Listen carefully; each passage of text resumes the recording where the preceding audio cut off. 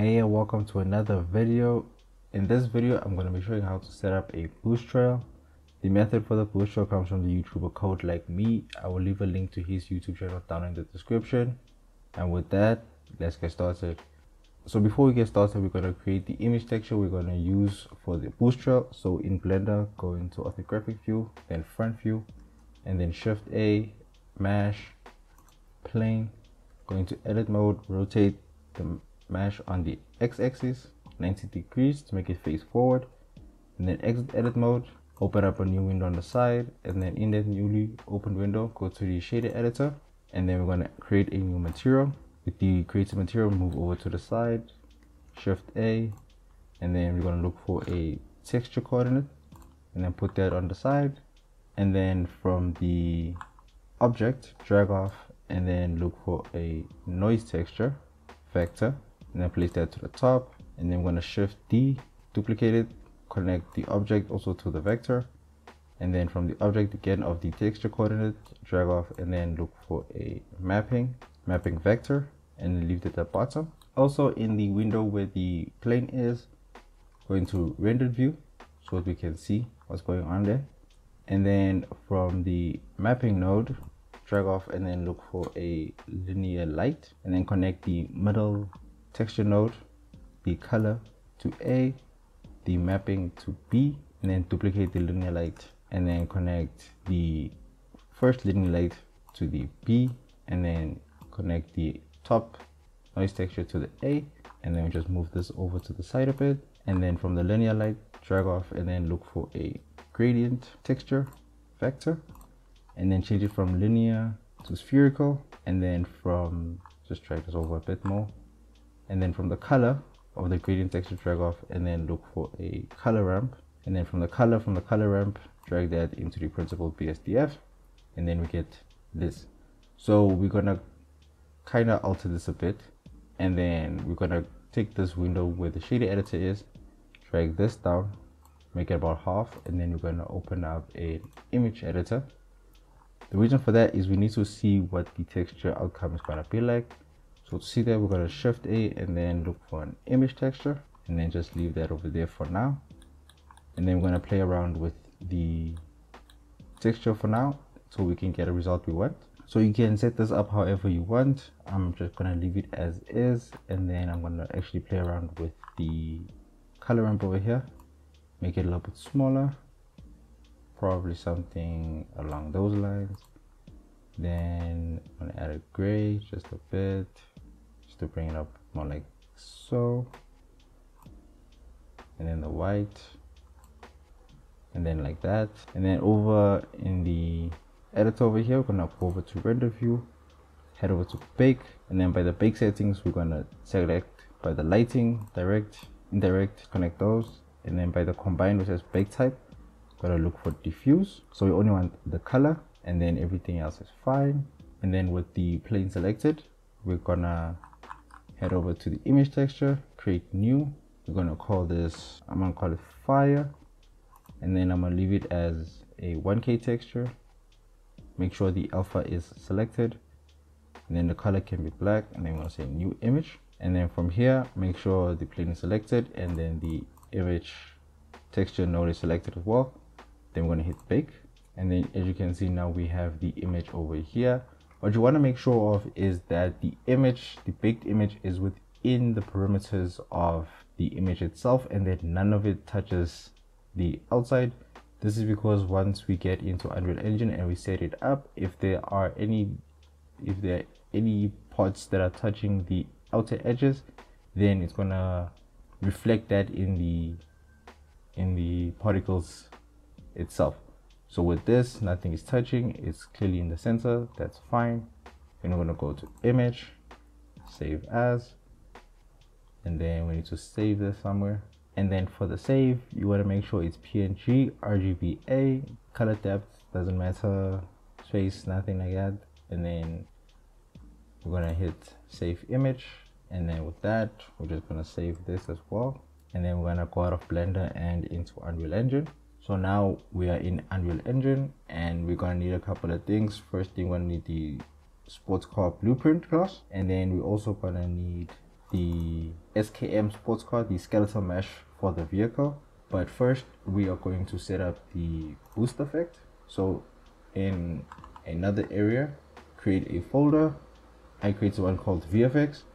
In here, as you can see, there is something here. I was experimenting a bit. This didn't work out so well. Just right click, select Niagara system, and then the one you want to look for in the Niagara system is the empty, and then create, and then I want to call this ns underscore boost, and then we're going to open that up. And then in here, as you can see, there is currently nothing. So we're going to save, quickly head back to the level, and then in the same folder, we're going to right click, material, and then this is going to be m underscore boost, and then we're going to import the image we had. So import the image we just created, and then save all, and then in the m boost, open that, and then remove the substrate EU default shading, add a slab, connect the purple pin to the front color, and then what we're going to do here is we're going to hold T and left click, get a texture sample, and then for the texture sample, the one we're going to look for is the fire texture that we just imported.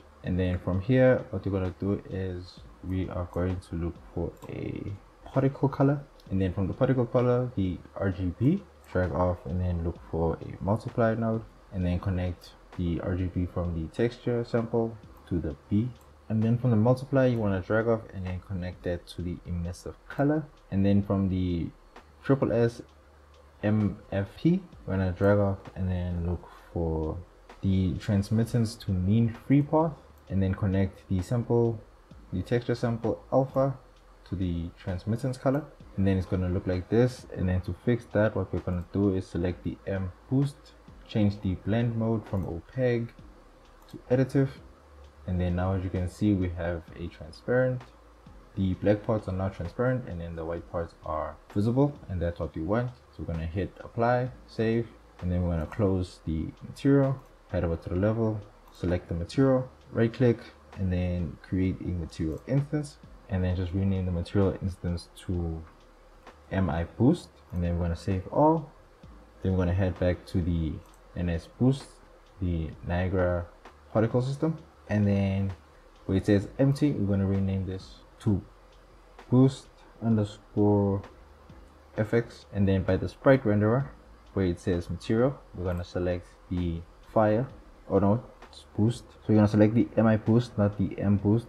Select the material instance, and then as you can see, there's still nothing showing there. Let's just stop this. To get the particle system, so to get the particle systems to show up, we're going to add a couple of things. First, we're going to do the emitter update. We're going to add a spawn rate, and then the spawn rate, we're going to set it to 100. So now if we play, you can see it just spawns a single image, which is not what we want. We want it to actually spawn something that looks like it's moving. So we're going to head over to the initialize particle where it says lifetime mode. We're going to select that from direct to random. Then we're going to leave it between 1 and 2. That's fine. And then by the color mode where it says unset, we're going to change this to random range, and then you can select any two colors you want. I'm going to select anywhere between, let's see, somewhere like blue and like purple, then hit OK. And then if we play now, it still looks like this, but we're going to get this fixed in a little bit. And then the next thing we're going to add is still under the particle spawn. We're going to add a shape location. The shape location is going to be a sphere. The radius, we're going to set it to something small, maybe like 40, and then we're going to leave it as is. And then the next thing we're going to add is velocity. You're going to get a couple of issues, just a fixed issue. And then for the velocity, we're going to set it not on the z-axis, change it to 0. On the x-axis, set it to 1. And then if you play now, you can see things are being spawned. So now we've added that, that's fine. You don't have to worry about the particles going anywhere. So then from there, we're going to go to the particle update. So now the last thing we're going to add is a sprite rotation rate. And then what we're going to do is, here it says rotation rate, we're going to select that, and then we're going to look for random range float, and then we're going to go from -60 all the way to 60, and then we're going to save this. And then if you play it, and then it looks like that. so that's fine. So now we're going to close the Niagara system. Then we're going to head over to the skeletal mesh, and then in the skeletal mesh we're going to select the root, and then with the root selected we're going to click on the plus at the top, and we're going to add a socket, and then the socket we're going to rename it as left boost, and then we're just going to move it to the left side of the vehicle. So I've placed the socket somewhat more or less in the middle. If you want it to look really good, just put it a little bit inside so that it looks like it's actually coming out of the exhaust, rather than putting it, say, like right on the edge of where the exhaust ends. Otherwise it just looks like it's attached to it instead of like it's coming out of the exhaust itself. So now we're gonna add another socket because we can't duplicate it. So select the root, add plus, another socket, and then the socket, gonna F2 R underscore boost, and then we're just gonna select the left boost and then copy over some of the coordinates. So now we have those two set up, and then we're gonna save, and then we're done over here. So we're gonna exit, go to the sports car, go to the viewport, and then in the viewport what we're gonna do is, before we do anything else, we need to actually go back into the, okay, I should save all over here. We actually need to go back into the skeleton. There's something I forgot to do. So in the skeletal mesh, select the sockets, show movement. As you can see, the X is pointing forward. That is actually wrong. The X needs to point away from the vehicle in the rear direction. So we just need to change the Z rotation to 180, do it for both of them, and then we're going to save. Now we can close the skeletal mesh, and then in the components with the sports car selected, add component, Niagara particle system component, and then we're going to call this L underscore boost. And then over here by the Niagara system, we're going to select the NS boost, and then it says over here by the socket, select the search, then we're going to select left. As you can see, it's a little bit big, so we need to kind of change that a bit. Select the scale and then set it to something like 0.5 or smaller. That's a little bit big. Okay, I can fix this later on. For now, let's just continue on with the video. And then we're going to do is going to take the L boost, Control D, and then we're just going to rename this to R boost. And then that time we're going to do the same thing. It already has the Niagara system selected. So by the sockets, set socket on the right. So now we have both of them set up. And then what you want to do is, for each one of these, you want to deselect the auto activate. So deselect auto activate, deselect, and then compile and save. And then we're going to head over to the event graph. And then in the event graph where the boost happens, right here at the end, what we're going to do is we're going to drag in the R boost and the left boost, and then we're going to drag off from either one of them and then search for activate. And then we're going to connect both of them and then just connect that at the end of the code.